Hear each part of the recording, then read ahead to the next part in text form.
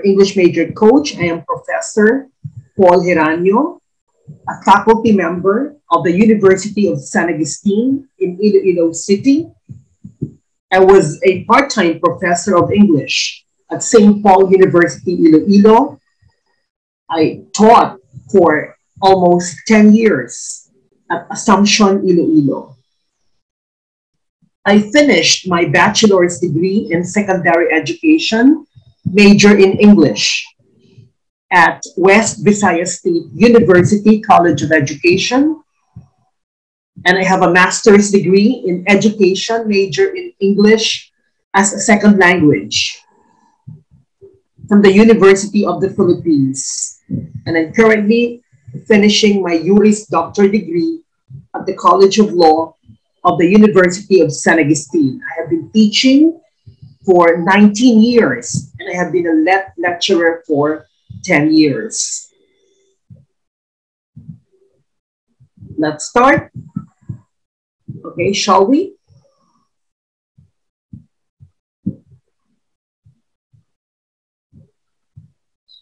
Okay, question number 1.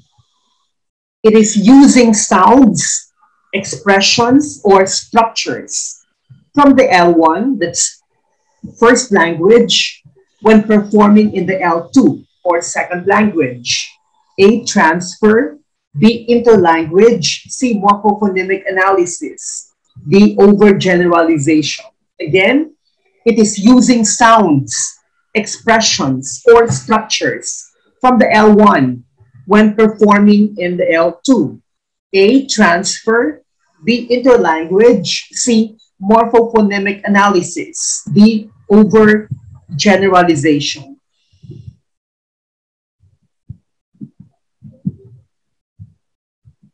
Okay, the correct answer is transfer or language transfer. It is using sounds, expressions, or structures from the L1 or first language when performing in the L2 or second language. We call it transfer.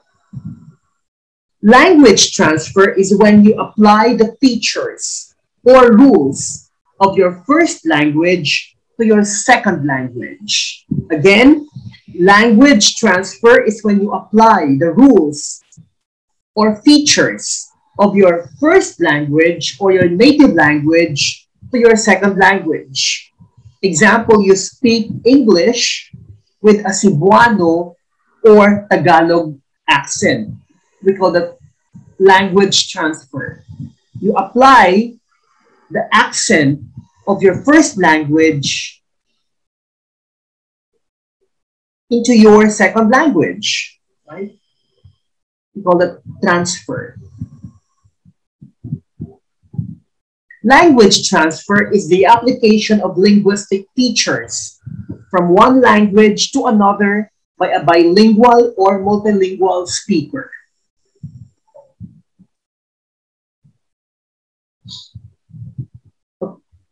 Okay, language transfer. Speakers or writers applying knowledge from their native language to a second language or foreign language. It occurs in any situation when someone does not have a native level command. That is the concept of language transfer.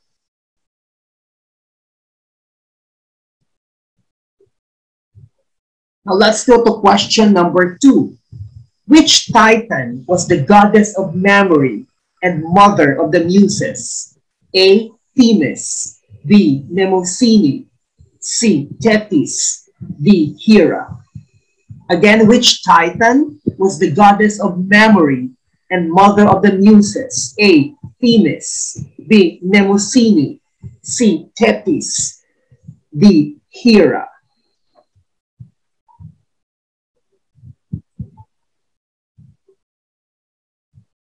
Okay, the correct answer is letter B, Mnemosyne. Mnemosyne. Even Native American speakers have a problem as far as its pronunciation is concerned. Some Americans pronounce it Mnemosyne, but it's Mnemosyne. Mnemosyne. In Greek mythology, the goddess of memory, Mnemosyne. She was the daughter of Uranus, or heaven, and Gaia, or earth. Mnemosyne, the Greek goddess of memory, she's pictured here in Rossetti's painting with a lamp of memory. She represented the rote memorization required before the introduction of writing to preserve the stories of history and sagas of mythology. We get the concept of mnemonics. We have this word in English, mnemonics, or mnemonic device. A word or a phrase or anything that we use to help us remember something, right? Mnemonics. Mnemosyne, the Greek goddess of memory.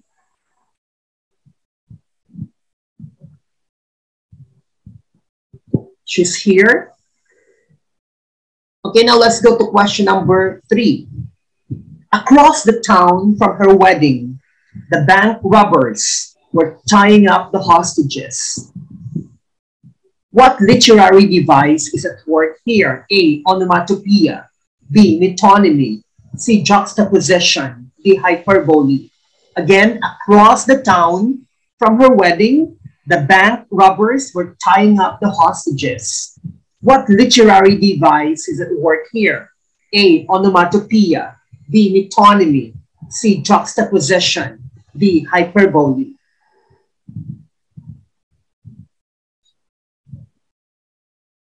Okay, the correct answer is letter C, juxtaposition. Juxtaposition is a literary device, or it is a literary concept that implies comparison or contrast. Writers create juxtaposition by placing two entities side by side to create dramatic or ironic contrast. So in the question here, across the town from her wedding, the bank robbers were tying up the hostages. We have two events side by side.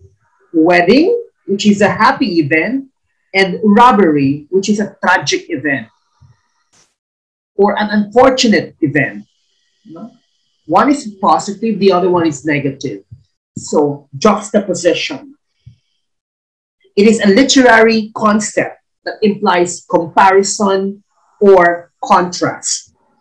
Writers create juxtaposition by placing two entities side by side, wedding and bank robbery, to create dramatic or ironic contrast.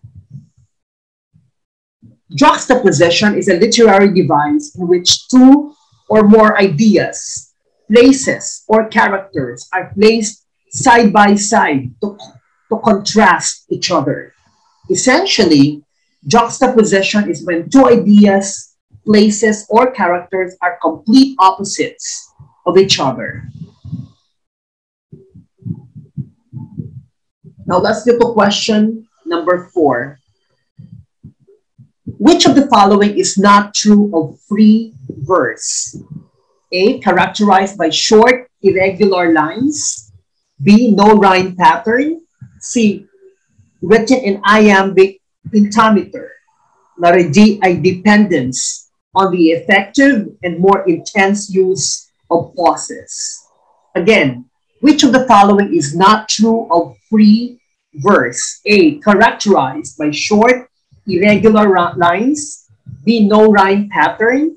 C. Written in iambic pentameter. Letter D. A dependence on the effective and more intense use of pauses.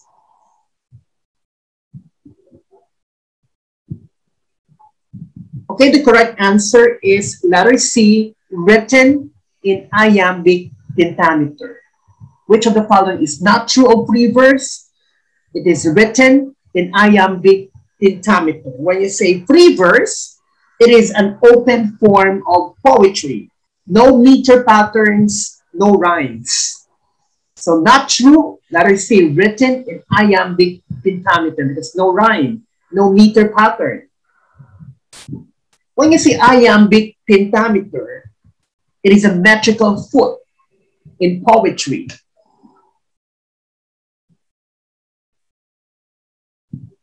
Free verse poetry is a poem that is written without a regular rhyme scheme, meter, or form. Poets use free verse poetry because they want to use the natural rhythm of ordinary language to emphasize the simple beauty of everyday speech. The father of free verse is Walt Whitman. Again, the father of free verse is Walt Whitman. Now let's go to question number 5. What is the pen name of Nick Joaquin? A. Jogging Lion. B. Quijano de Manila. C. Laong Laan. Letter D. Fray Butod.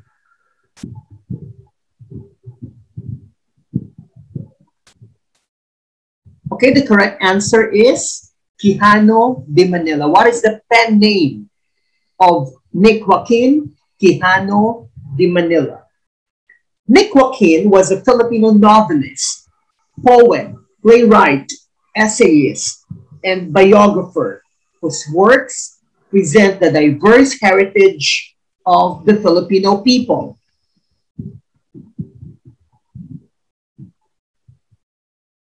Starting as a proofreader for the Philippine Free Press, Joaquin rose to contributing editor and essayist under the nom de plume Quijano de Manila, which means Manila old-timer.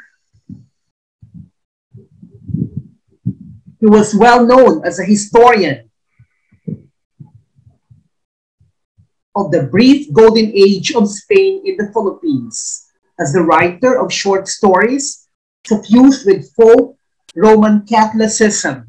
As a playwright and as a novelist, Joaquin wrote his works in English. He was a Filipino writer in English.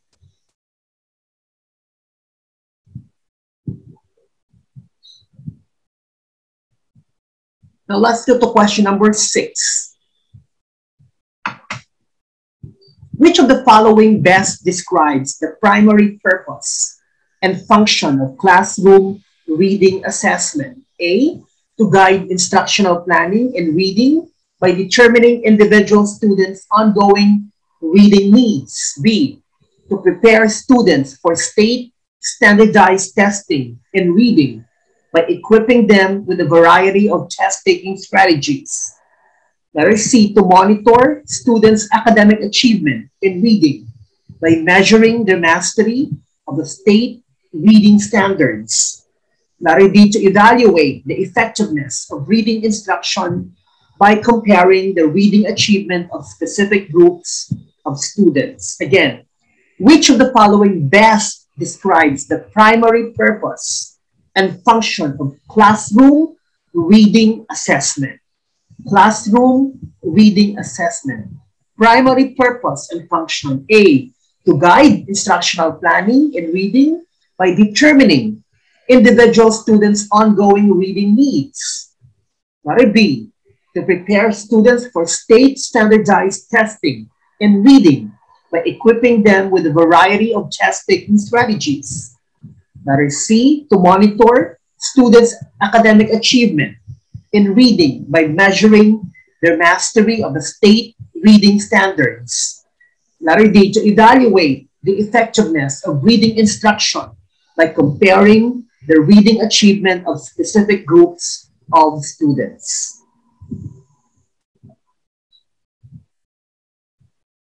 Okay, the correct answer is letter A.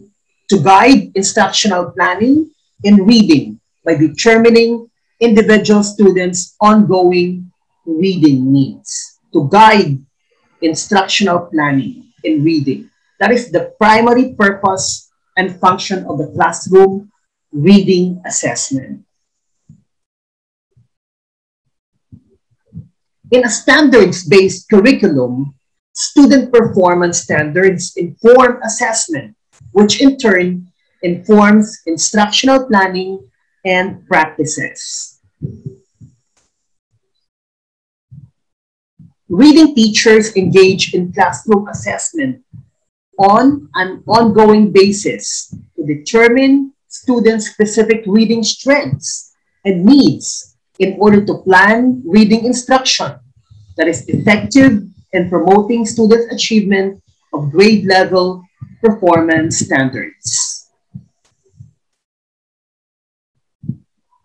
Now let's go to question number 7. A news story is said to possess timeliness if it A. stresses events that have occurred in the last month, letter B. stresses events that occurred today or yesterday, letter C. has been written within the last 6 hours, letter D. has been read or heard within the last 6 hours. Again, a news story is said to possess timeliness if it A. stresses events that have occurred in the last month, letter B. stresses events that occurred today or yesterday, letter C. has been written within the last 6 hours, and letter D. has been read or heard within the last 6 hours. News story, timeliness.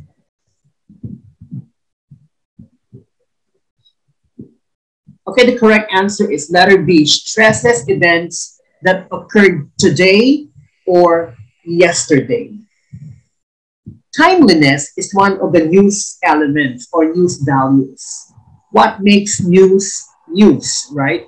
Or what makes certain situations, certain events, certain happenings newsworthy? Timeliness, events that have just happened, are current, ongoing, or about to happen, are newsworthy. For example, an earthquake that happened an hour ago is more newsworthy than the earthquake that happened last week. Stresses events that occurred today or yesterday. So these are the 7 news values. But other books give more. Timeliness, impact, proximity, prominence, relevance, oddity, conflict.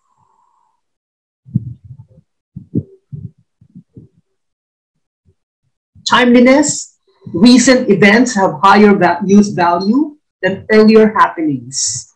Of particular value are stories brought to the public ahead of the competition. These are known as scoops. Timeliness. Or immediacy. The other term for timeliness is immediacy. Question number 8. In 1933, his Footnote to Youth, Tales of the Philippines and Others became the first book of fiction by a Filipino author published by a major United States-based press. A. Jose Garcia Villa. B. Carlos Bulosan. C. Arturo Rotor. Letter D. Carlos P. Romulo. Again, in 1933, his Footnote to Youth, Tales of the Philippines and Others became the first book of fiction by a Filipino author published by a major United States-based press. A. Jose Garcia Villa. B. Carlos Bulosan. C. Arturo Rotor. Letter D. Carlos P. Romulo. Okay, the correct answer is letter A. Jose Garcia Villa. Jose Garcia Villa was a Filipino poet, writer, and critic. He used the pen name Doviglayan. I'm not sure about the pronunciation. It's Doviglayan, which was a combination of dove, eagle, and lion. Doviglayan. And was what he believed was his true persona. According to him, he believed that he was a combination of a dove, an eagle, and a lion. That's why he used the pen name David Lion, Jose Garcia Villa.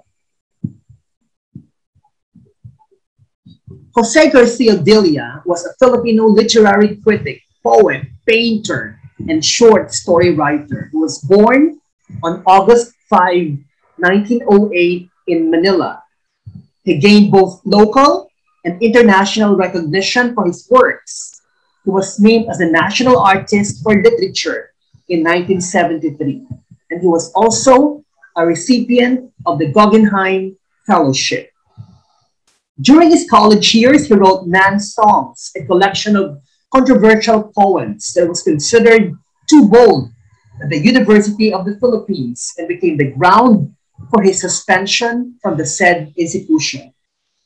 Some of his well-known literary works are Miranisa, won in the Philippines Free Press in 1929, and Footnote to Youth, my personal favorite, published in 1933.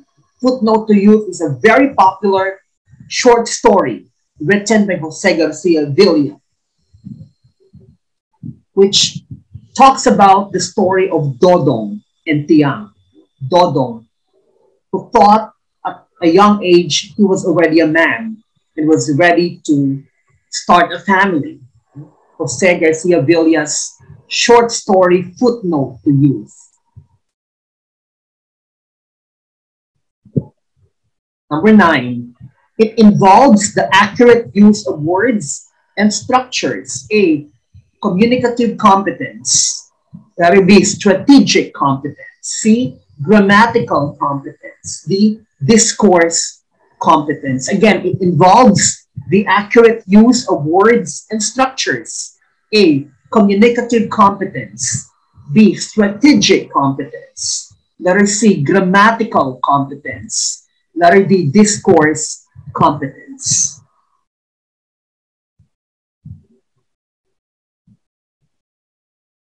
Okay, the correct answer is letter C, grammatical competence. It involves the accurate use of words and structures, grammatical competence. Sometimes it is called linguistic competence. Grammatical competence is your knowledge. Your grammatical competence is your knowledge of grammar, lexis, morphology, syntax, semantics, and morphology. Grammatical competence is the ability to understand and express meaning by producing and recognizing well-formed phrases and sentences.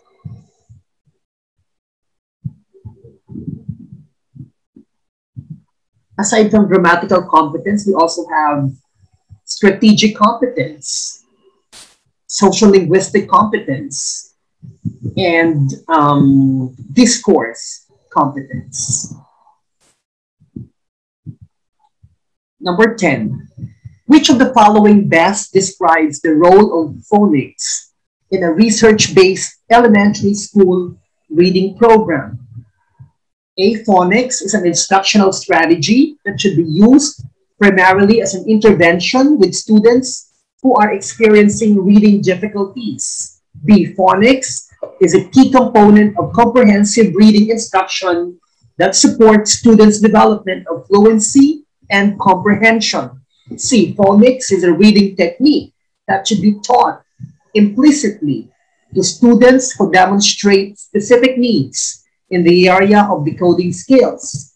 And letter D, phonics is the central focus of reading instruction until students have achieved automatic recognition of high-frequency sight words. Again, which of the following best describes the role of phonics in a research-based elementary school reading program?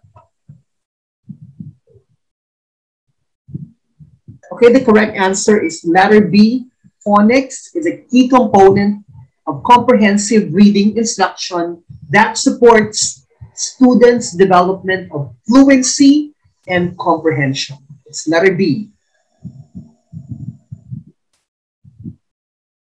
Rapid automatic word recognition plays an important role in both reading fluency and comprehension. Research indicates that most children who are struggling readers lack mastery of fundamental phonological aspects of reading. Decoding, including applying knowledge and skills in phonics, syllabication, and morphology, is the primary strategy effective readers use to identify words they cannot recognize immediately. Let's go to number 11. This Filipino writer in English spent most of his life in the United States. His best known work today is the semi-autobiographical of America is in the Heart. A. Leoncio P. Diriada. B. F. Chanel Jose. C. Cirilo F. Bautista. D. Carlos S. Bolusan. Again, this Filipino writer in English spent most of his life in the United States. His best known work today is the semi-autobiographical America is in the Heart. A. Leoncio P. Diriada. B. F. Chanel Jose. C. Cirilo F. Bautista. D. Carlos S. Bolusan.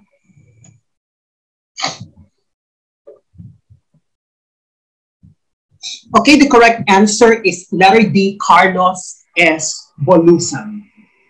He spent most of his life in the United States, and his best known work today is America is in the Heart. Carlos S. Bolusan. Leoncio P. Diriada is very special to me because he was my professor in creative writing in UP. Dr. Diriada is a Hall of Fame awardee of the Carlos Palanca Memorial Awards for Literature. Okay, Carlos Bolusan was an English language Filipino novelist and poet. He immigrated to the United States on July 1, 1930. He never returned to the Philippines, and he spent most of his life there in the US. That's why the title of his famous work is America is in the Heart.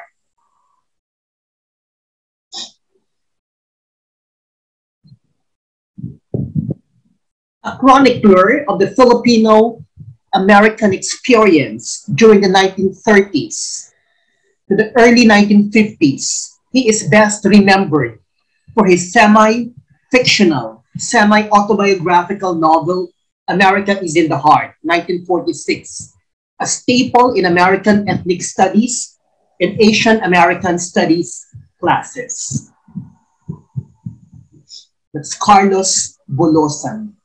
Bolusan's works describe the experience of growing up poor in a rural area of the Philippines, chronicling social and economic conditions created by the American occupation and centuries of Spanish colonialism. One of the short stories of Carlos Bolusan was the subject of my undergraduate thesis. The title of the short story is As Long as the Grass Shall Grow. So I'm very familiar with Bolusan. Carlos S. Sampayan Bolusan.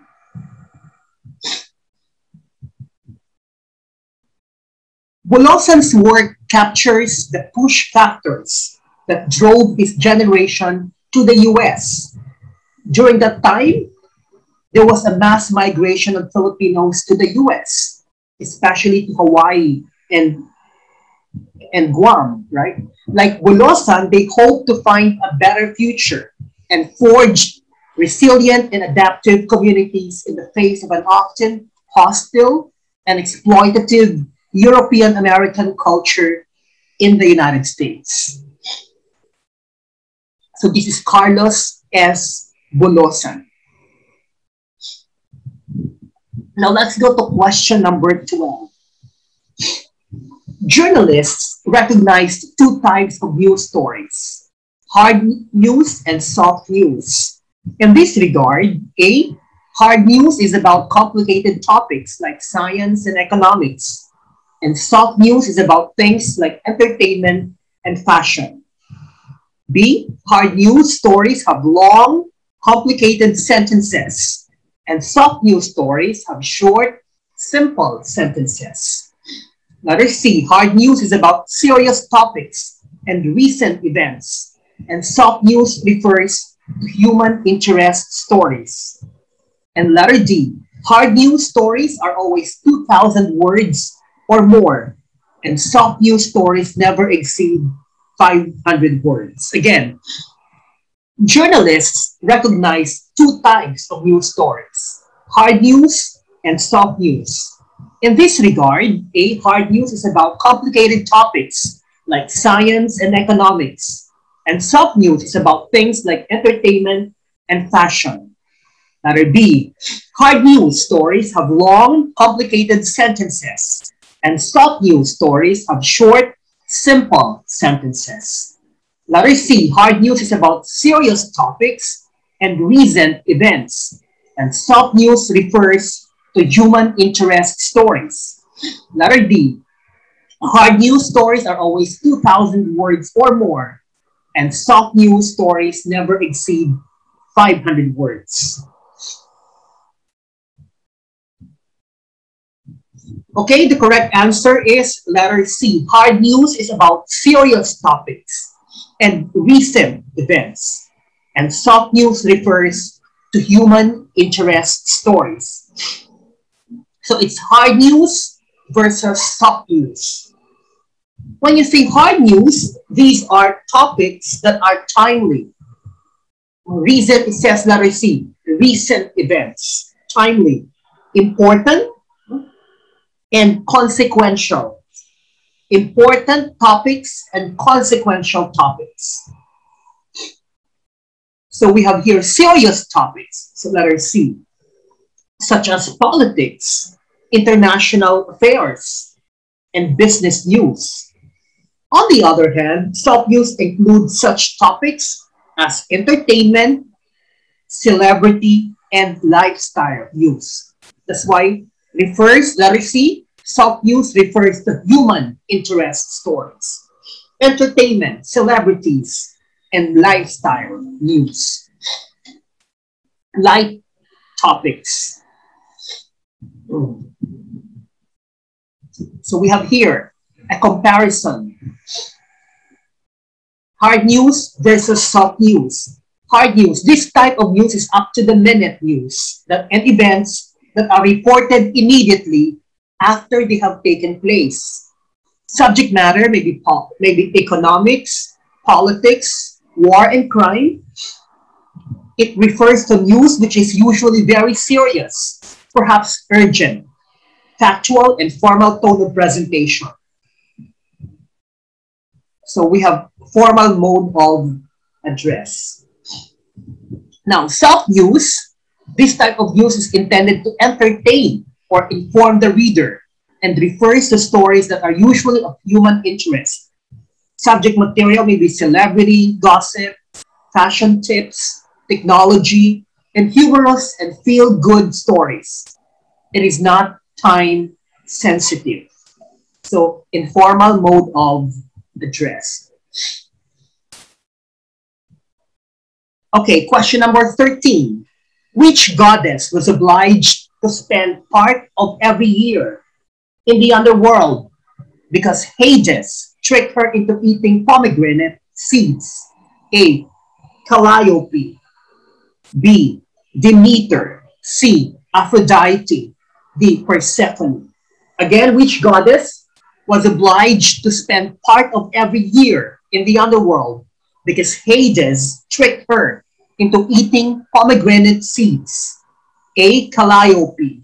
B. Demeter. C. Aphrodite. D. Persephone.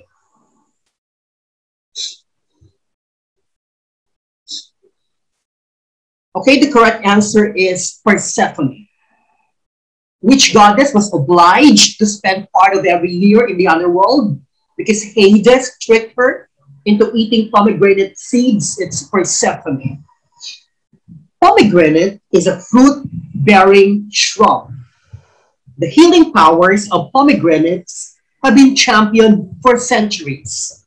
High in antioxidants and vitamin C, the pomegranate fruit has been used for thousands of years as medicine. So Persephone is the goddess of seasonal change and vegetation, particularly grain. She's the daughter of Demeter.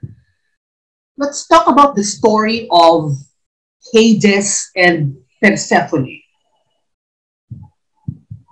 This is the pomegranate fruit.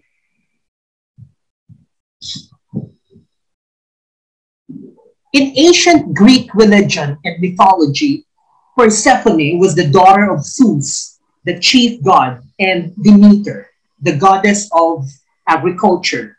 By the way, Demeter is Ceres in Roman mythology. Against her will, she became the wife of Hades, the god of the underworld, which was the underground realm of the dead. The Romans called her Proserpine.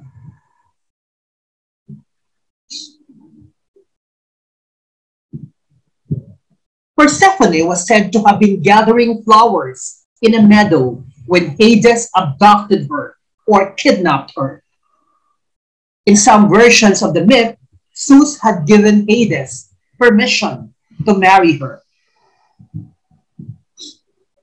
Demeter, on the other hand, was overcome with grief over the loss of her daughter to the shadowy kingdom of the dead. She would not allow any crops to grow. Remember, she's the goddess of agriculture. So she was very sad because her daughter was kidnapped. So she would not allow any crops to grow while her daughter was gone. To prevent human beings from starving to death, Zeus eventually ordered Hades to return Persephone to Demeter.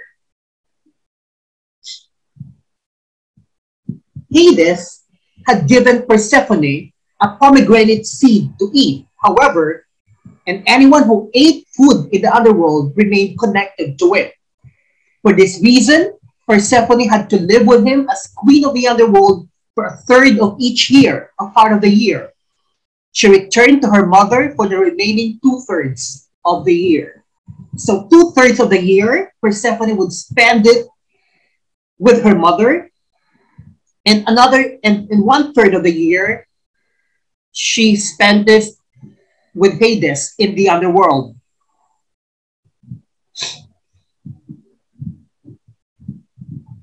This myth accounts for the change of the seasons and the annual cycle of the growth and decay of vegetation.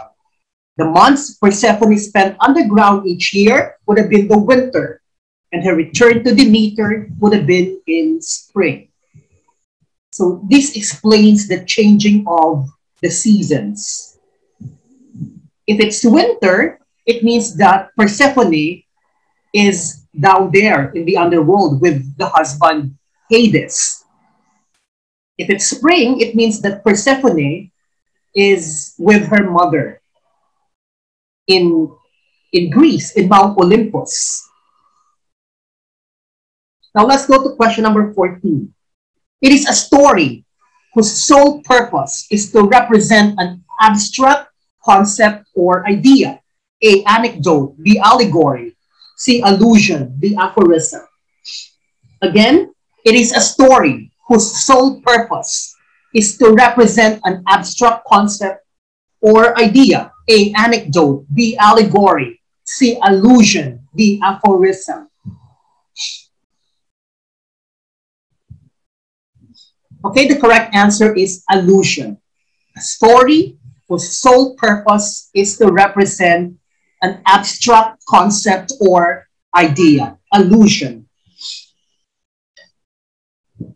An allusion is a reference or mention of a person, event, statement, piece of art, history, myth, religion, or popular culture. The reference is usually indirect within the writing. Indirect, it means not direct, right? Within the writing. Since the person, place, or thing is not mentioned directly, it is assumed that the reader already has knowledge of what is being referenced. I will give you examples of allusion. For example, here she acts like Scrooge with her money and will not buy anything if she does not need it. Again, she acts like Scrooge with her money and will not buy anything if she does not need. So Scrooge is mentioned here. Who is Scrooge, right? This is an allusion to a character in Charles Dickens' novel A Christmas Carol. The name of the character is Ebenezer Scrooge, right? Scrooge in the novel is an old man who hates spending money. So now when you say Scrooge, it means somebody who does not want to spend his money, and this is viewed negatively, or a miserly person. So Ebenezer Scrooge, she acts like Scrooge with her money and will not buy anything if she does not need it. Another example, I met a man who was romantic and a true Romeo. I met a man who was romantic and a true Romeo. Of course, you know, in literature, you know who Romeo is, right? The lover of Juliet in William Shakespeare's tragedy, Romeo and Juliet. It means a great lover, Romeo. He is the Romeo of the class. It means this boy or this man is a great lover. Now let's go to number 15. It is the ability to organize a message effectively and to compensate via strategies for any difficulties. A, communicative competence. B, strategic competence. C, grammatical competence. D, social linguistic competence. Again, it is the ability to organize a message effectively and to compensate via strategies for any difficulties. A, communicative competence. B, strategic competence. C, grammatical competence. Letter D, social linguistic competence.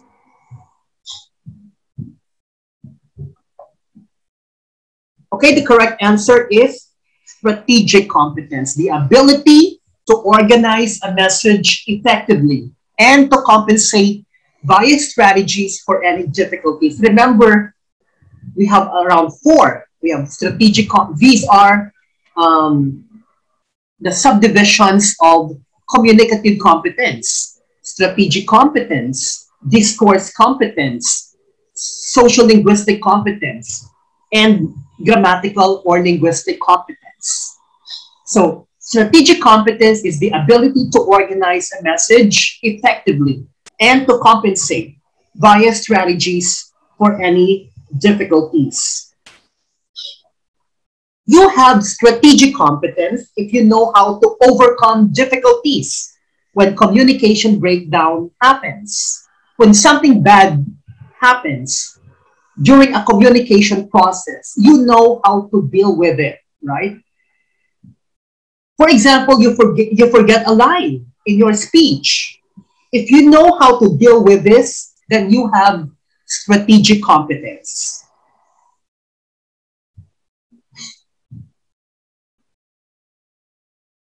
Strategic competence is knowing how to recognize and repair communication breakdowns, learn more about the language in the context, overcome misunderstandings and gaps in language skills by employing paraphrases, analogies, explanations, and nonverbal communication. If it's difficult for you to understand, or if it's difficult for you to send your message orally or verbally, then you use nonverbal strategies, right?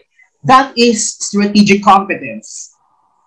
Strategic competence asks, how do I know when I have misunderstood or when someone has misunderstood me? What do I say then?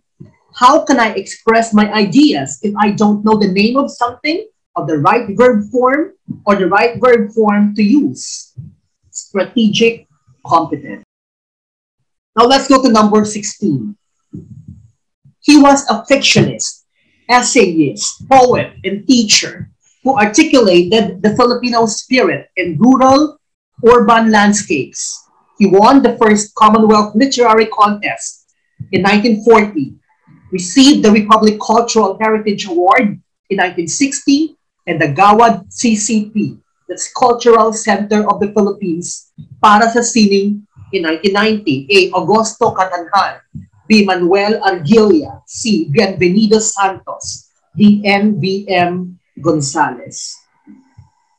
Again, he was a fictionist, essayist, poet, and teacher who articulated the Filipino spirit in rural, urban landscapes. He won the first Commonwealth Literary Contest in 1940, received the Republic Cultural Heritage Award in 1960, and the Gawad CCP para sa sining in 1990. A. Augusto Catanhal.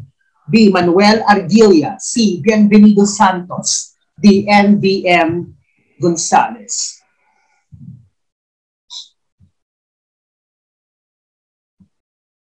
Okay, the correct answer is NVM Gonzalez. Nestor Vicente Madali Gonzalez, commonly known as NVM Gonzalez, was born on September 8, 1915 in Romblon, Philippines, the marble capital of the Philippines, and died on November 28, 1999. His mother was a teacher and his father was a school supervisor. He was a fictionist, essayist, poet, and teacher who articulated the Filipino spirit in rural and urban landscapes. So this is NVM Gonzalez, National Artist for Literature. Now let's go to number 17. Public or civic journalism is a movement that says, A, journalists should do what they can to support broad involvement in public affairs. B, the best journalism is that which focuses exclusively on public affairs and ignores such things as sports and entertainment. C, journalists should reveal every step they take in the reporting process to regain public confidence. And letter D, journalists should provide only the news the public wants to read or hear. Again, public or civic journalism is a movement that says, A, journalists should do what they can to support broad involvement in public affairs. B, the best journalism is that which focuses exclusively on public affairs and ignores such things as sports and entertainment. Letter C, journalists should reveal every step they take in the reporting process to regain public confidence. And letter D, journalists should provide only the news the public wants to read or hear. Okay, the correct answer is letter A. Journalists should do what they can to support broad involvement in public affairs. Public or civic journalism is a movement that says journalists should do what they can to teach broad involvement in public affairs. I think I have to correct what is in the question, in your test question. It says there's civil journalism. It should be civic journalism. Public or civic journalism is a movement that says journalists should do what they can to support broad involvement in public affairs. Civic journalism is the idea of integrating journalism into the democratic process. Broad involvement in public affairs. The media not only informs the public, but it also works towards engaging citizens, creating public debate.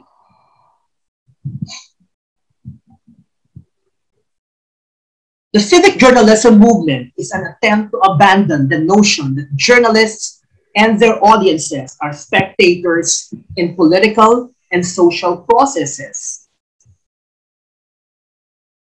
In its place, the civic journalism movement seeks to treat readers and community members as participants.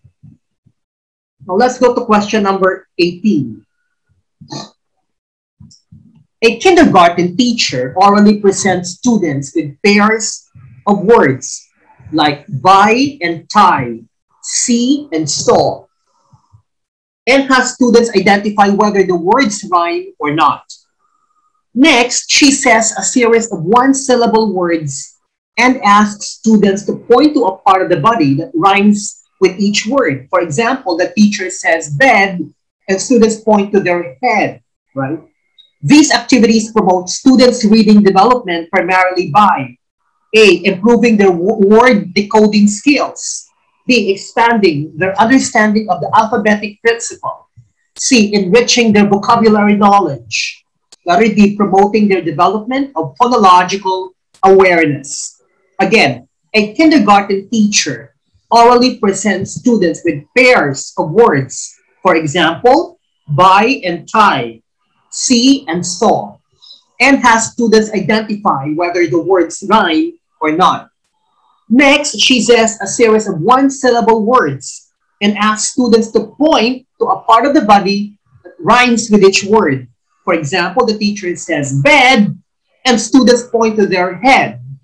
These activities promote students' reading development primarily by A, improving their word decoding skills, B, expanding their understanding of the alphabetic principle, letter C, enriching their vocabulary knowledge, letter D, promoting the development of phonological awareness.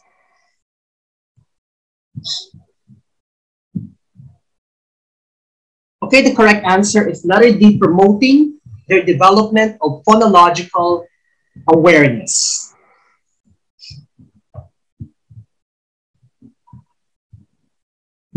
Young children are used to attending to oral language solely for meaning. Since the English writing system is alphabetic and English spellings reflect both graphophonemic and morphophonemic relationships, young children also need to begin to develop the awareness that oral language comprises sounds. So phonological awareness. Helping children learn to identify words that rhyme is one important component of developing students' phonological awareness skills. Okay, using a finite set of rules can produce innumerable grammatical utterances. What do you call this property of language? A, duality of structure. B, recursiveness. C, displacement. Letter D, transference. Again, using a finite set of rules, a speaker can produce innumerable grammatical utterances. What do you call this property of language? A, duality of structure.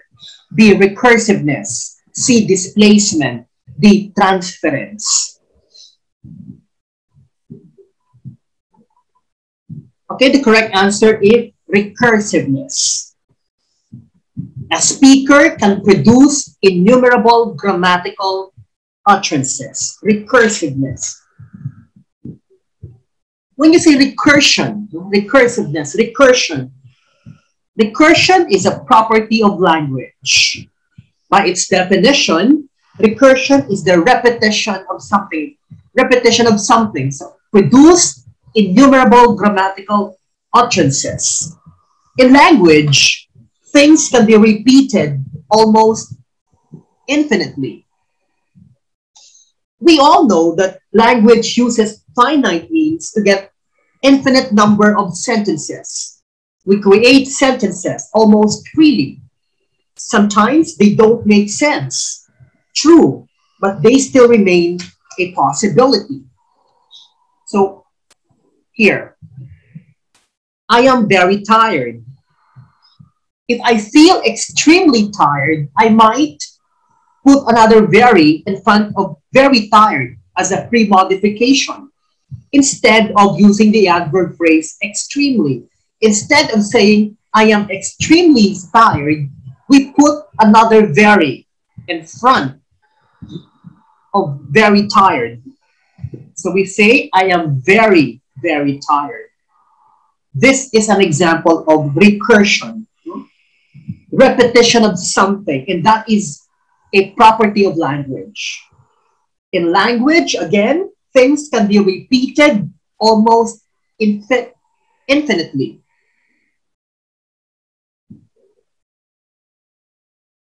Grammatically, this is allowed even 100 times. Even if you say, I am very, very, very, very, very tired, that is allowed.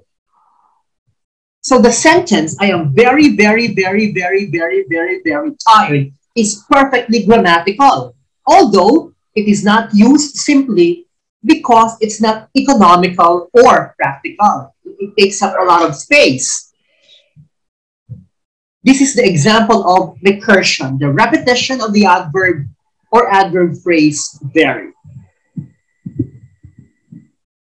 Now let's go to question number 20. Bias is most likely to appear in a news story when A, the reporter relies on multiple sources and gives abundant time or space to all sides of a controversy. B, the reporter's story is reviewed by a large number of editors and supervisors. Letter C, the reporter is writing about a topic that he or she already knows a lot about. And letter D, the reporter is writing about people he or she has known for some time. Letter E, the reporter relies on one source or gives disproportionate time to space to one side of a controversy. Again, bias or media bias or journalistic bias is most likely to appear in a news story when A, the reporter relies on multiple sources and gives abundant time or space to all sides of a controversy. Letter B, the reporter's story is reviewed by a large number of editors and supervisors. Letter C, the reporter is writing about a topic that he or she already knows a lot about. Letter D, the reporter is writing about people he or she has known for some time. And letter E, the reporter relies on one source or gives disproportionate time to space to one time or space to one side of a controversy. Media bias. Correct answer is letter E. Bias is most likely to appear in a news story when the reporter relies on one source or gives disproportionate time or space to one side of a controversy. So media bias or bias happens in the selection of many events and stories and how they are reported or covered. The opposite here is media neutrality. Media bias is the inability of the journalist to report all available stories and facts. Okay, it says here you only rely on one source or give disproportionate time or space to one side of a controversy.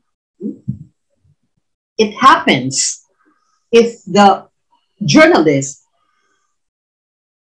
has failed to report all available stories and facts. It means you fail to report all sides of the story. That is media bias. Okay, now let's go to number 21. The theory, which is based on the assumption that language originated as a result of human instinct to imitate sounds. A, ding-dong theory. B, bow-wow theory.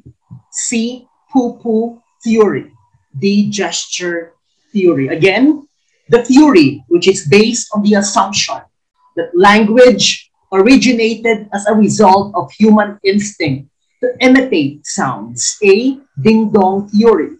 B, bow-wow theory. C, poo-poo theory. Letter D, gesture theory.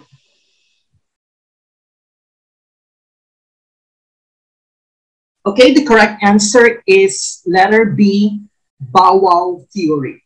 The theory which is based on the assumption that language originated as a result of human instinct to imitate sounds, to copy sounds.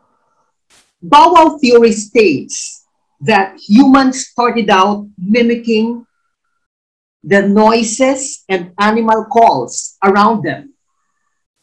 From these noises, words developed. That's the bow-wow theory of the origin of language. So I have given here the 4 theories of the origin of language. There are more. The bow-wow theory, which states that human speech originated in man's attempt to imitate the sounds of nature. That's the bow-wow theory.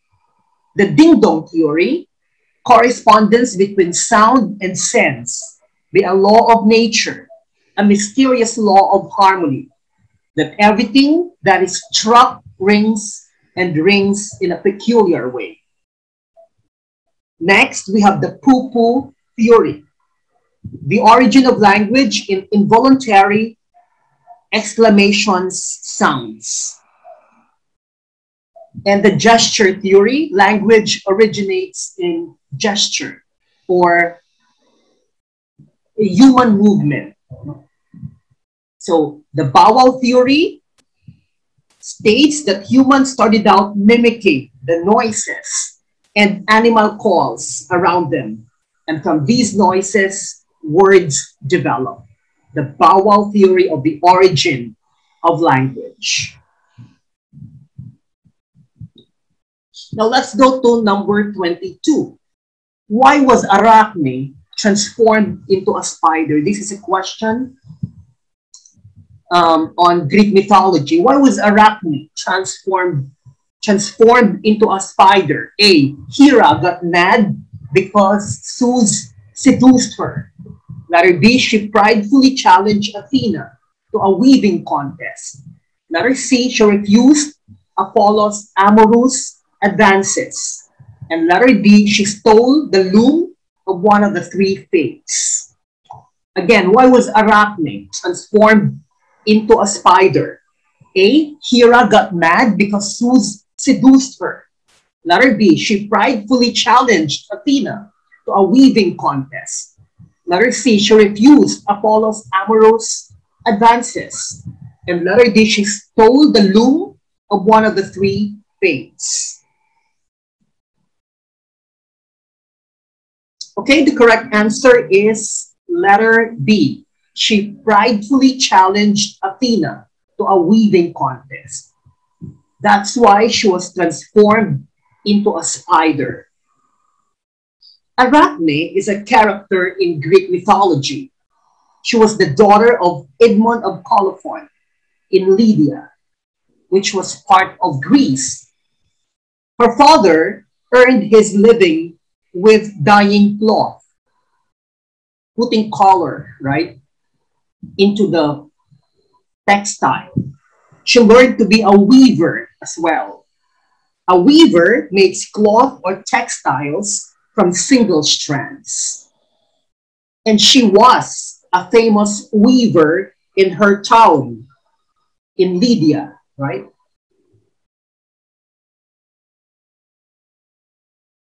Arachne was good at weaving, and that she claimed that her skill was greater than that of Athena.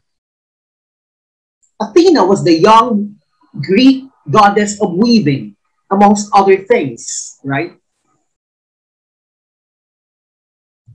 Athena appeared to the girl as an old woman and warned her not to offend the gods. Because she said that, because Arachne said that her skill was better than that of Athena's weaving skill. So Athena warned her not to offend the gods. Arachne did not take the advice. She wanted a weaving contest to prove her skill. No? She told Athena, I'm challenging you to a weaving contest. Athena revealed herself and let the contest begin. Athena wove her scene where she won over Poseidon, the god of the sea. Arachne wove scenes about Zeus being unfaithful with different women, Leda, Europa, and Danae. Athena saw Arachne's work was without error. It was perfect, but she did not like the subject of Arachne's weaving, which was the women in the life of Zeus.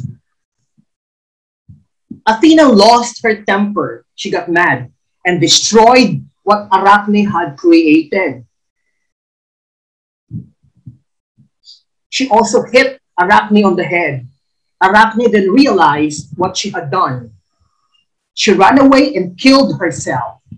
Athena, however, had pity with Arachne, so before Arachne was dead, she changed the rope into a cobweb and Arachne into a spider. Now let's go to number 23. It refers to a poem or story that is directly inspired by another piece of art. A. Amanuensis. B. Palindrome. C. Limerick. D. Ekphrasis. Again, it refers to a poem or story that is directly inspired by another piece of art. A. Amanuensis. B. Palindrome. C. Limerick. D. Ekphrasis.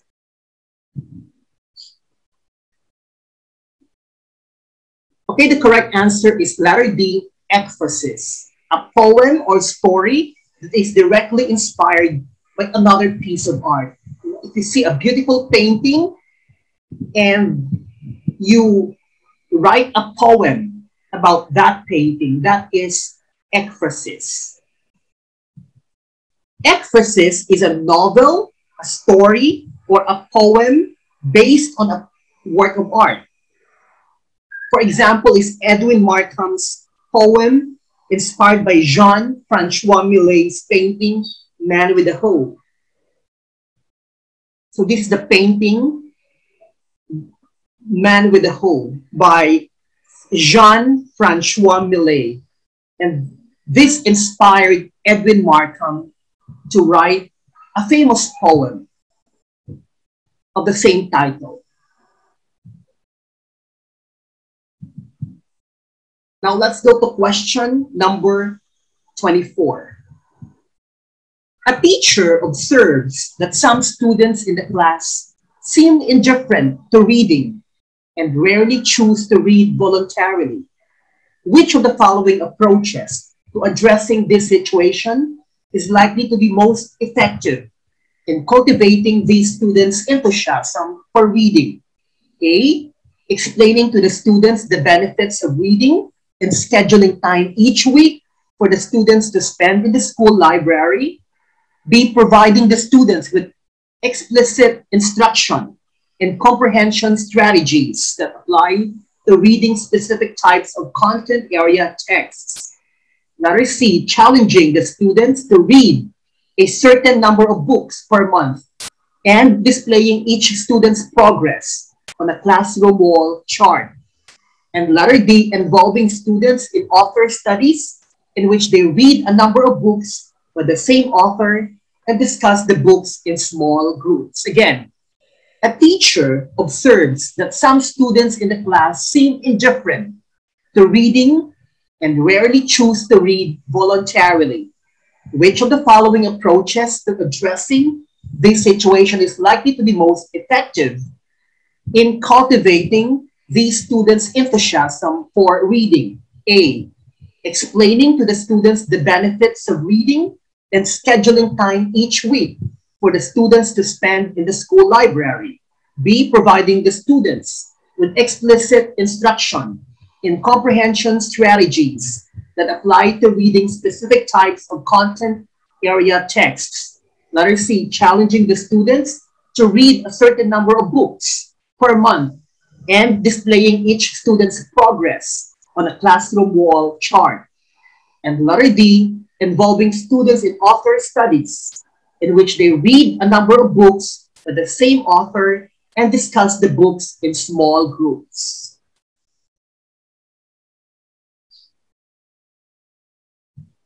Okay, the correct answer is letter D, involving students in author studies, in which they read a number of books by the same author and discuss the books in small groups.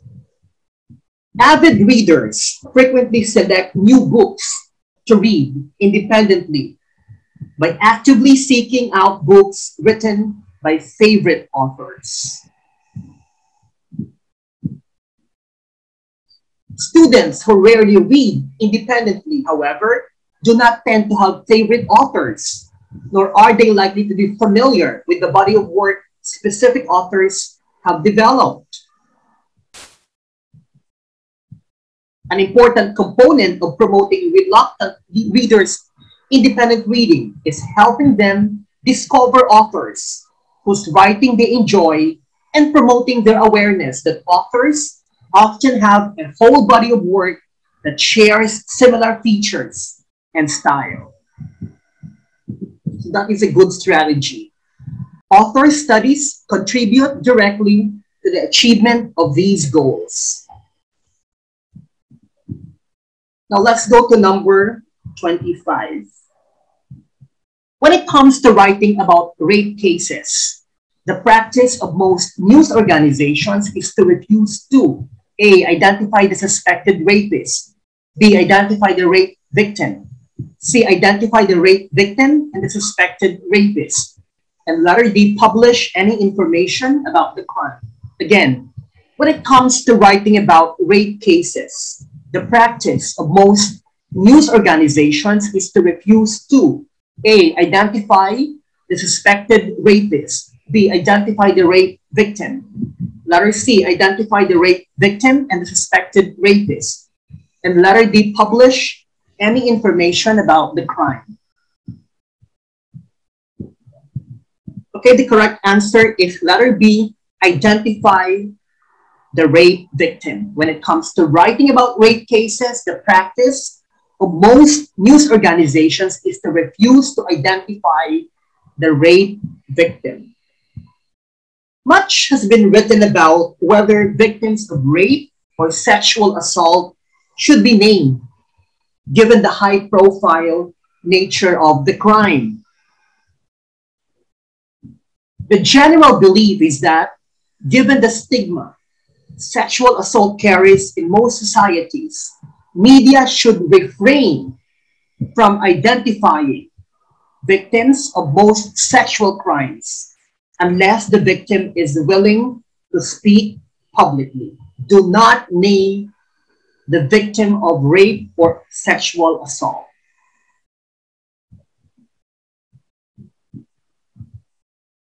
Many believe it is more important to report their relationship with the accused and what happened rather than the names, as long as these details don't specifically identify the person.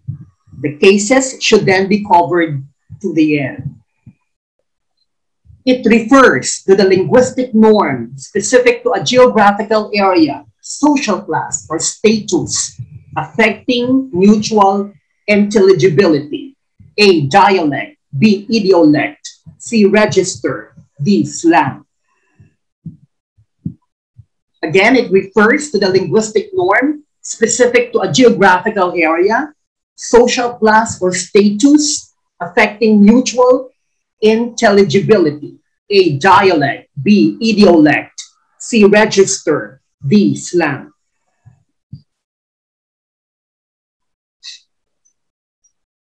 Okay, the correct answer is dialect.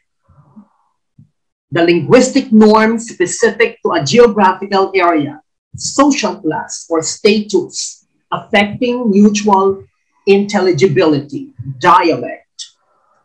Dialect is a form of a language that people speak in a particular part of a country,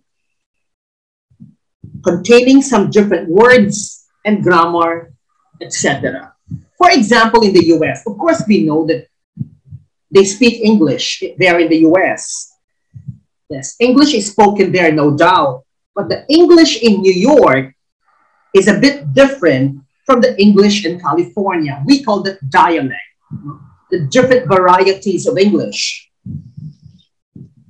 So we have several American English dialects. We have the northern dialects, such as the English in New Hampshire.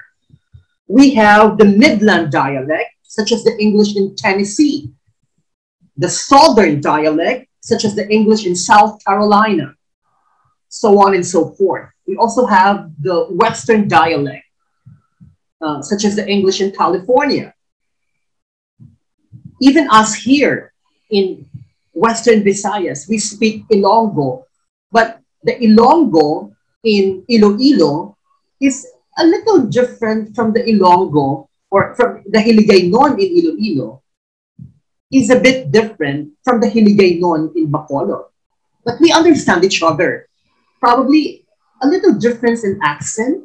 Yeah, we can identify whether you are from Iloilo or you are from Bacolod. We call that dialect.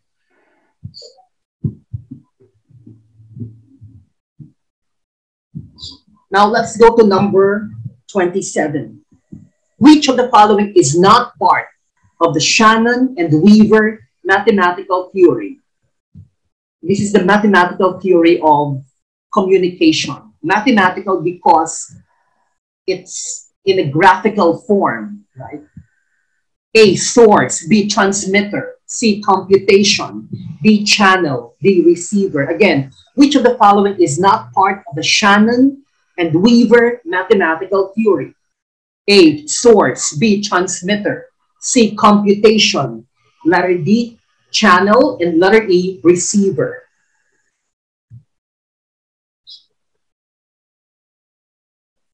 Okay, the correct answer is computation. That's letter C. Not part of the Shannon and Weaver mathematical theory of communication. The Shannon-Weaver model has been called the mother of all communication models. Computation is not one of the elements in the Shannon-Weaver model of communication. Social scientists use the term to refer to an integrated model of the concepts of information source, message, transmitter, signal, channel, noise, receiver, information destination, probability of error, encoding, decoding, information rate, and channel capacity. So computation is not mentioned here. Okay, number 28.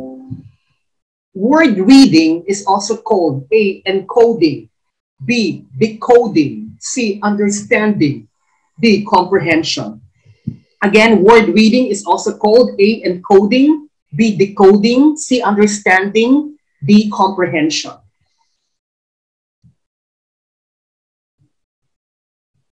Okay, the correct answer is decoding. When you read, you decode, decoding. Decoding is being able to use visual, syntactic, or semantic cues to make meaning from words and sentences. In simple terms, it is reading a text, decoding. Now let's go to question number 29. It refers to an individual's equal and native command of 2 or more languages. A, bilingualism. B, polyglottism. C, multilingualism. D, all of these. E, none of these. Again, it refers to an individual's equal and native command of 2 or more languages. A, bilingualism. B, polyglottism, C, multilingualism, D, all of these, E, none of these. Okay, the correct answer is letter C, multilingualism. Individuals equal and native command of 2 or more languages. If you are proficient in only one language, then you are monolingual. If you are proficient in just 2 languages, you are bilingual. If you are proficient in 2 or more languages, you are multilingual. And a person who speaks a lot of languages is called a polyglot. Right? Multilingualism is the ability of an individual speaker or a community of speakers to communicate effectively in 3 or more, 2, 3 or more languages. Multilingualism. Multilingualism is the act of using or promoting the use of multiple languages, either by an individual speaker or by a community of speakers. Multilingual speakers outnumber monolingual speakers in the world's population. Multilingualism is becoming a social phenomenon governed with the needs of globalization and cultural openness. So here are the advantages of multilingualism for personal and social benefit. It helps to gain recognition and status in the eyes of society. Cognitive and academic benefits. It helps to understand the reading process through multilingual interpretation in a better way. Multilingual proficiency increases one's prospect of higher education. And economic benefits. It enhances one's competitive skill and global perspective. So the advantages of multilingualism are personal and social benefits, cognitive and academic benefits, and economic benefits. Now let's go to number 30. The process in which large media companies purchase smaller media companies is known as A, monopolization, B, economic convergence, C, consolidation, D, media convergence. Again, the process in which large media companies purchase smaller media companies is known as A, monopolization, B, economic convergence, C, consolidation, D, media convergence. Okay, the correct answer is consolidation. Consolidation is big media companies buying small media companies. Media consolidation is the concentration of ownership of news sources into the hands of fewer and fewer corporations. It is giant corporations own more and more of our news media. It's consolidation. Okay, now let's go to number 31.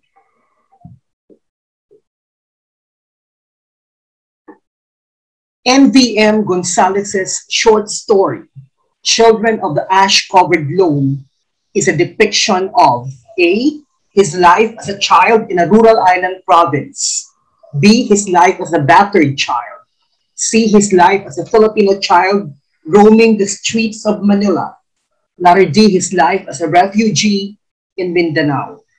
Again, NVM Gonzalez's short story, Children of the Ash-Covered Loam, is a depiction of A, his life as a child in a rural island province, B, his life as a battered child, C, his life as a Filipino child roaming the streets of Manila, and letter D, his life as a refugee in Mindanao.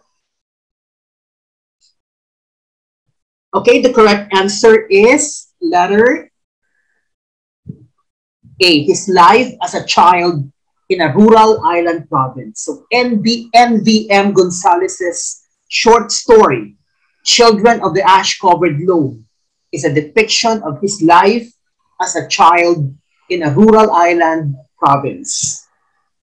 Children of the Ash-Covered Lawn is a story of a boy named Tarang who wants to help his father.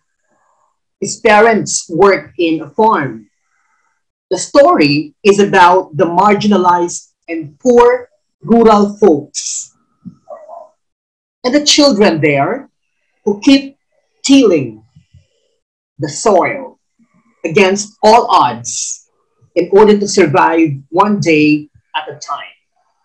So it's about the struggles of the farmers and the children in the farm who help their parents in order to survive life. So that is the story, Children of the Ash-Covered Lawn, written by N.V.M. Gonzalez. Now let's go to question number 32. The study of meaning is called A, phonology, B, morphology, C, syntax, D, semantics. Again, the study of meaning is called A, phonology, B, morphology, C, syntax, D, semantics.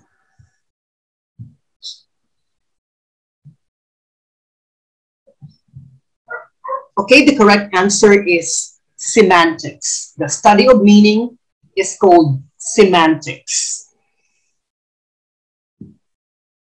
Semantics is the study of the relationship between words and how we draw meaning from those words. So the study of meaning is called semantics.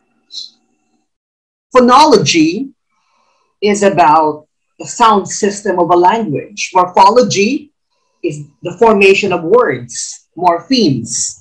Syntax, the arrangement of words in a sentence. Semantics, the meaning of words or the meaning of sentences, phrases, and clauses.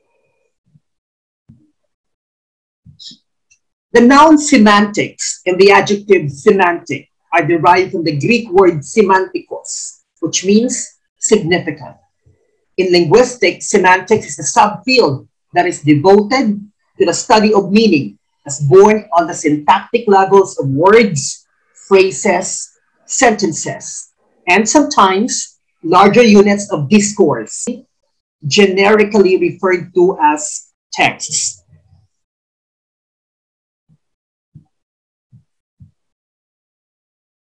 Now let's go to question number 33. In Greek mythology, she refused to marry anyone unless they could beat her in a foot race. A, Atalanta, B, Nausicaa, C, Penelope, D, Eurydice. Again, in Greek mythology, she refused to marry anyone unless they could beat her in a foot race.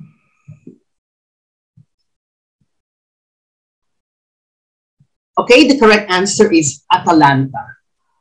She refused to marry anyone unless they could beat her in a foot race. Atalanta. Atalanta was an Arcadian heroine, a huntress, and a favorite of the goddess Artemis. Artemis liked her so much because of her survival instinct, impressive skills, courage, and noble character. That's Atalanta. She refused to marry anyone unless they could beat her in a foot race. Now let's go to question number 34. Okay, number 34. Which of the following employs anaphora? It's pronounced anaphora, not anaphora. Anaphora. A, love is blind. B, the youth is the hope of the fatherland. C, all that glitters is not gold. Letter D, be bold, be brief, be gone. Again, which of the following employs anaphora? A, love is blind. B, the youth is the hope of the fatherland. C, all that glitters is not gold. Letter D, be bold, be brief, be gone. The correct answer is letter D, be bold, be brief, be gone. Anaphora is a rhetorical or literary device in which a word or expression is repeated. So be bold, be brief, be gone at the beginning of a number of sentences, clauses, or phrases. So the word be here at the beginning is repeated 3 times. Be bold, be brief, be gone. So this is a figure of speech, a literary device rather, called anaphora.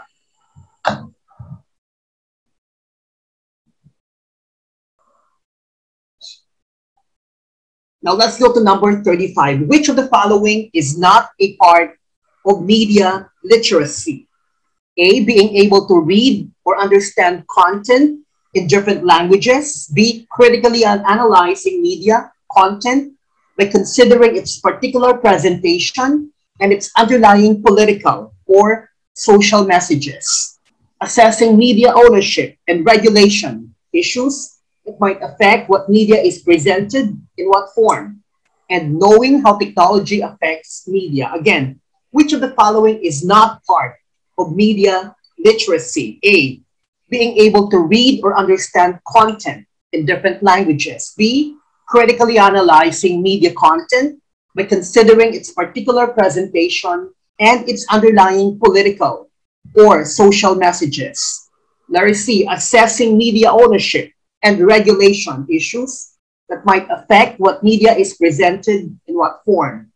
And letter D, knowing how technology affects media. Okay, the correct answer is being able to read or understand content in different languages, not a part of media literacy, being able to read or understand content in different languages.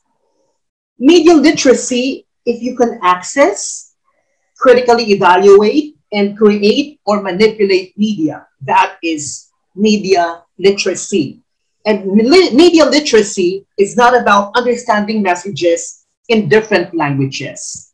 So letter A, not part of media literacy, being able to read or understand content in different languages. Letter B, critically analyzing media content. Of course, it's media literacy. Letter C, assessing media ownership and regulation issues. You assess, you evaluate. That is also media literacy. And knowing how technology affects media, that is media literacy as well. Again, Carlos Bulosan expressed in his short story, As Long as the Grass Shall Grow, his desires to A, be educated so that he could get ahead in life. There is a correction there in your PDF. It's get ahead of life. It's get ahead in life, not of life. Please change the preposition from of to in. Again, be educated so that he could get ahead in life. B, go back to the Philippines to see his relatives again. Letter C, run for an elective post in his home province. And letter D, take a PhD in literature in the United States. Again, Carlos Bulosan expressed in his short story, As Long as the Grass Shall Grow, his desires to A, be educated so that he could get ahead in life. B, go back to the Philippines to see his relatives again. Letter C, run for an elective post in his home province. And letter D, take a PhD in literature in the United States. Okay, the correct answer is letter A, be educated so that he could get ahead in life.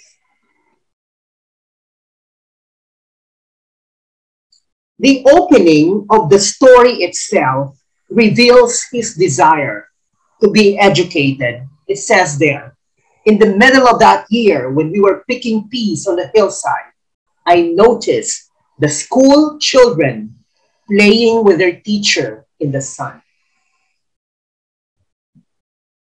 Then he said, then I saw the children. They reminded me of a vanished time. I used to stop at my work and watch them singing and running and screaming in the sun. One dark-haired boy in particular, about 8, brought back acute memories of a childhood friend who died a violent death. So, As Long as the Grass Shall Grow is a story of a Filipino who left the Philippines to find his fortune in the United States before the Second World War. Probably he left the Philippines because of poverty, so he was not able to go to school. So back in the Philippines, right? When he was in the US, he would look at the school child, he would look at the school children, rather, school kids, playing around during their spare time and rekindle his desire to be educated. Okay? Now let's go to number 37 in terms of including expository texts in your classroom library.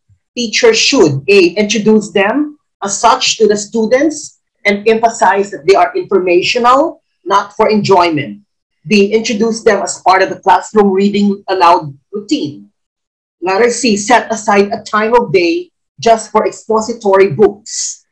Letter D, use expository books in lieu of textbooks. What is the correct answer? Letter B, introduce them as part of the classroom read aloud routine. In terms of including expository text in your classroom library, teachers should introduce them as part of the classroom read aloud routine. There are many enjoyable informational trade books available. Let the children know. When you say expository texts or informational texts, these are non-fiction texts that give facts and information about a topic. These academic texts are common in subjects such as science, history, and social sciences. Now let's go to question number 38. Which of the following is not an aim of linguistics? A, study the nature of language. B, establish a theory of language. C, make up stories of the origin of language. Letter D, describe a language and all languages. Again, which among the following is not an aim of linguistics? A, study the nature of language. B, establish a theory of language. C, make up stories of the origin of language. And letter D, describe a language and all languages. Okay, the correct answer is letter C, make up stories of the origin of language, not an aim of linguistics. To make up stories means to invent imaginary stories about the origin of language, and that is not to invent or make up stories about the origin of language. That's not one of the aims of linguistics. Of course, linguistics, one of the aims is to study the nature of language, to establish a theory of language, and to describe a language. 39. Prediction, questioning, seeking clarification, and summarizing are all components of which technique? A, directed reading thinking activity, or DRTA. B, directed listening thinking activity. C, reciprocal teaching. D, directed reading activity. Again, prediction, questioning, seeking clarification, and summarizing are all components of which technique? A, directed reading thinking activity. Letter B, directed listening thinking activity. Letter C, reciprocal teaching. And letter D, directed reading activity. Okay, the correct answer is letter C, reciprocal teaching. Reciprocal teaching is an instructional activity that takes the form of a dialogue between teachers and students regarding segments of text for the purpose of constructing the meaning of text. Reciprocal teaching is used in small groups across the curriculum. Number 40, according to Jose Garcia Villa in his Lyric 17, first, a poem must be A, historical, B, sentimental, C, vocal, D, magical. Again, according to Jose Garcia Villa in his Lyric 17, first, a poem must be A, historical, B, sentimental, C, vocal, D, magical.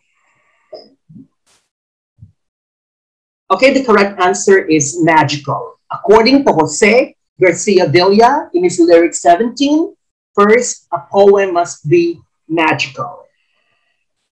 Here, first, a poem must be magical, then musical as a seagull. It must be a brightness moving and hold secret, a bird's flowering. It must be slender as a bell, and it must hold fire as well. So first, according to Jose Garcia Villa, a poem must be magical. Okay, number 41. Jeff is teaching science students how to discuss environmental issues such as who is to blame for pollution.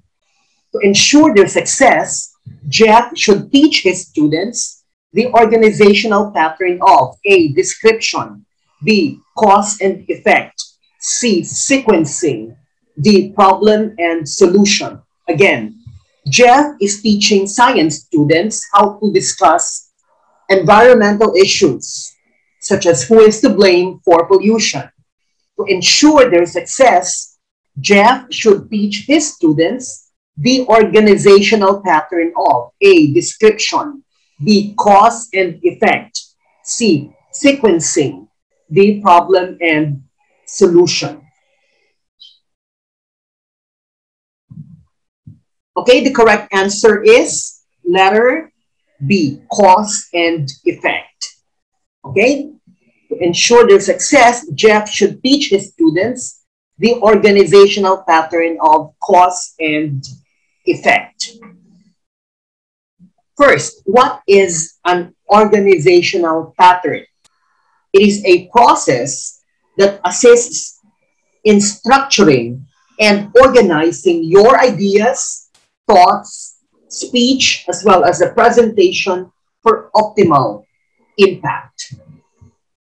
Here, the topic in the question is the environment, such as pollution, right? Here it says, Jeff is teaching science students how to discuss environmental issues, such as who is to blame for pollution.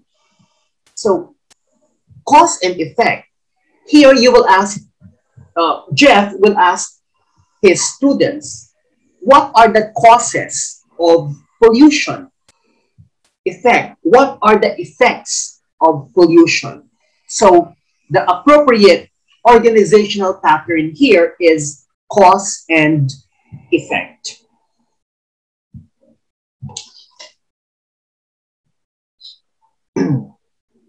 Cause and effect, this pattern is used to show the different causes and effects of various conditions. Paragraphs structured as cause and effect explains reasons why something happened or the effects of something. The clue words are for this reason, consequently, because, on that account, as a result, therefore, however. Cause and effect pattern. Now let's go to question number 42. It refers to our ability to understand words, sentences, and texts. A, language comprehension.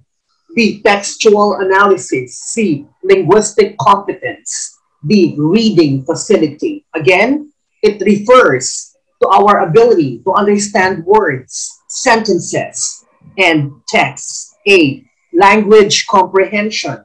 B. Textual analysis. C. Linguistic competence. D. Reading facility. Okay, the correct answer is language comprehension. Our ability to understand words, sentences, and texts. Language comprehension is an overarching term used to describe a student's ability to derive meaning from written and oral language. So, language comprehension. Three components of language comprehension include vocabulary knowledge, background knowledge, and knowledge of text and sentence structures. Again, the three components of language comprehension include vocabulary knowledge, background knowledge, and knowledge of text and sentence structures. Language comprehension is one of the most automatic tasks that humans perform, yet it is also one of the most complex, requiring the simultaneous integration of many different types of information, such as knowledge about letters and their sounds, spelling, grammar, word meanings, and general world knowledge. In addition, general cognitive abilities such as attention monitoring, inferencing, and memory retrieval are used in order to organize this information into a single, meaningful representation. So that's the concept of language comprehension. Now let's go to question number 43. When two consonants together create one sound that is different from either's individual sound, this is known as A, a blend, B, a digraph, C, a controlled blend, D, schwa.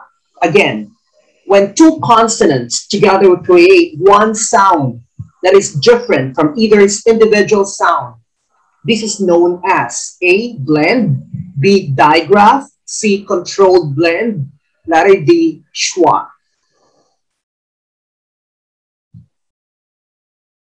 The correct answer is digraph. Digraph. First, let's discuss schwa. Schwa is called the lazy man's vowel. Here, the syllable is unstressed. Schwa. Unstressed, that's why it's called lazy man's vowel. Digraph, the prefix di means two. Right? The question says, when two consonants together create one sound. So di means two. That is your hint for you to be able to get the correct answer. The prefix di means two. Digraph is a combination of two letters representing one sound, as in PH in the Philippines, right? PH, two letters, one sound. Philippines.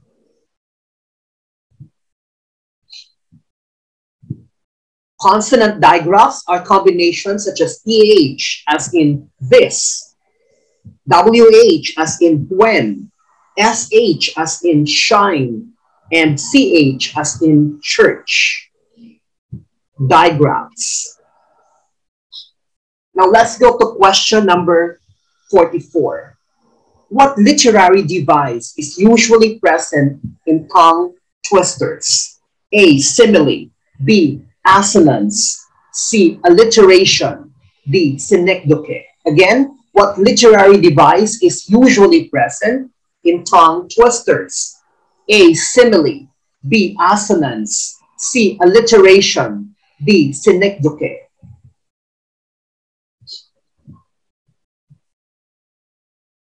Okay, the correct answer is letter C, alliteration.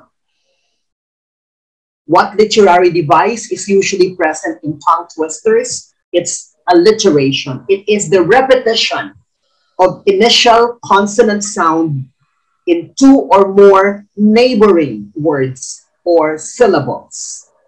Alliteration, the repetition of initial consonant sound in two or more neighboring words or syllables. So here is a very famous tongue twister, Peter Piper. Peter Piper picked a peck of pickled peppers. A peck of pickled peppers Peter Piper picked. If Peter Piper picked a peck of pickled peppers, what are the pickled peppers Peter Piper picked? So there is the repetition here of the consonant sound P, right? P. So this is alliteration. Now let's go to question number 45. The advent of the printing press in Europe in 1455 was important because A, it showed that Europeans had finally caught up with Chinese printing technology skills. B, it opened a trade route between Europe and China that was used for many other goods. C, it helped disseminate religious and other texts much more easily and helped play a role in the Renaissance. And letter D, it made books easier to carry than when they were written as scrolls. Again, the advent of the printing press in Europe in 1455 was important because A, it showed that Europeans had finally caught up with Chinese printing technology skills. Letter B, it opened a trade route between Europe and China that was used for many other goods. C, it helped disseminate religious and other texts much more easily and helped play a role in the Renaissance. And letter D, it made books easier to carry than when they were written as scrolls.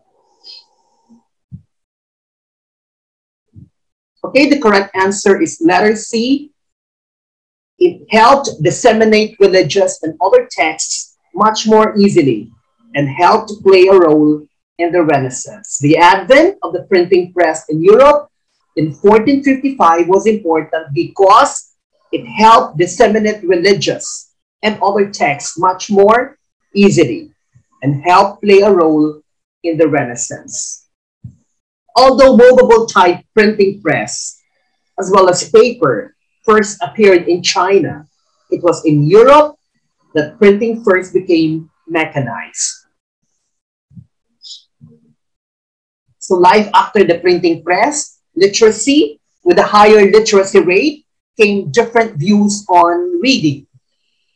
There was an increase of novels and larger readings, and people could discuss the ideas they read about at home. Now let's go to number 46. Nick Joaquin's short story, May Day Eve, uses the theme of A, magic realism, B, collective nationalism, C, cultural sensitivity, and letter D, modern romanticism. Again, Nick Joaquin's short story, May Day Eve, uses the theme of A, magic realism, B, collective nationalism, C, cultural sensitivity, and letter D, modern romanticism.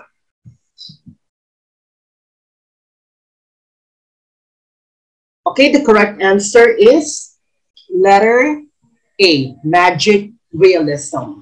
So Nick Joaquin's May Day Eve uses the theme of magic realism. First, May Day Eve is one of Nick Joaquin's signature stories.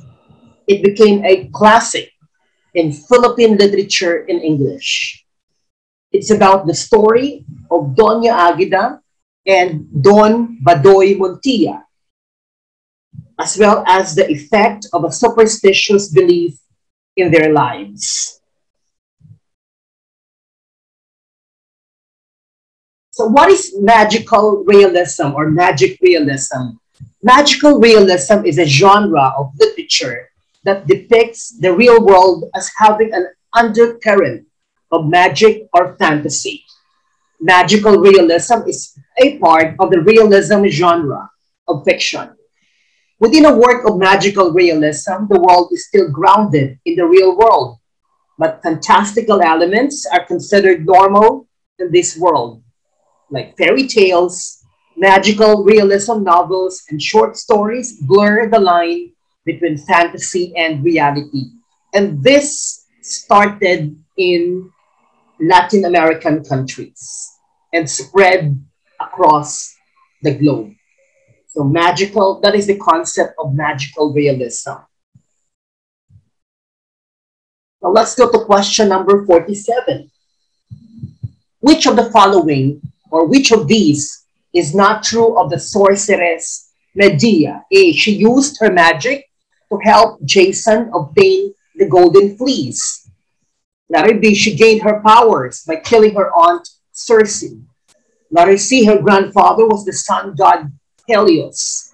And letter D. She killed two of her own children when Jason spurned her. Again, which of these is not true of the sorceress Medea? She used her magic to help Jason obtain the golden fleece. Letter B. She gained her powers by killing her aunt Circe. Letter C. Her grandfather was the sun god Helios. And letter D. She killed two of her own children when Jason spurned her.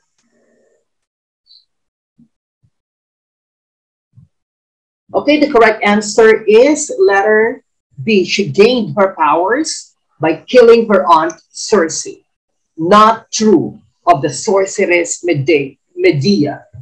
You know, in Greek mythology, the sorceress in Greek mythology, they are beautiful women.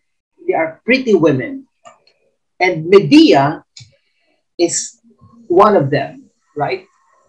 She used her magic to help Jason obtain the golden fleece. You remember the story of the quest of the golden fleece. Yes, her grandfather was the sun god Helios. In other references, it is said that not her grandfather, but her father. Helios was her father. In other references, her grandfather. And she killed two of her own children when Jason spurned her.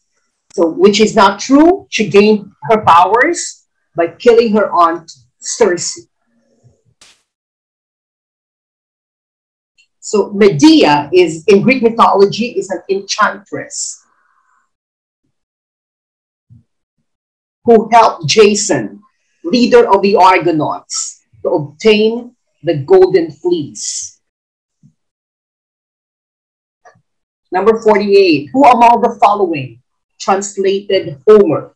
A. Thomas Gray. B. Samuel Johnson. C. Oliver Goldsmith. D. Alexander Pope. Again, who among the following translated Homer? A. Thomas Gray. B. Samuel Johnson. C. Oliver Goldsmith. D. Alexander Pope. Okay, the correct answer is Alexander Pope. Homer was or is the presumed author of the Iliad and the Odyssey. He is one of the most influential authors of all time. Alexander Pope, on the other hand, was an English poet and satirist, the acknowledged master of the heroic couplet, and one of the primary tastemakers of the Augustan age. Alexander Pope translated the poems of Homer into heroic couplets, which are a type of meter conventionally used for epic and narrative poetry. So who among the following translated Homer? It's Alexander Pope. Number 49. The application letter is a summary of your qualifications and experiences. B, a foreword. C, a description of your core strengths and suitability for the job. And letter D, a statement of your job objective. Again, the application letter is A, summary of your qualifications and experiences. B, a foreword. C, a description of your core strengths and suitability for the job. And letter D, a statement of your job objective. The correct answer is letter C, a description of your core strengths and suitability for the job. Here, in your application letter, you tell your prospective employer why he or she should hire you. Hence, you advertise your core strengths and suitability for the job. It means you are the one they are looking for. Suitability for the job. And number 50, this is the last number. It involves learning a language that is spoken in the surrounding community. A, English as a foreign language. B, English as a second language. C, English as a first language. Letter D, English for speakers of other languages. The correct answer is letter B, English as a second language. It involves learning a language that is spoken in the surrounding community. That's English as a second language. That's ESL.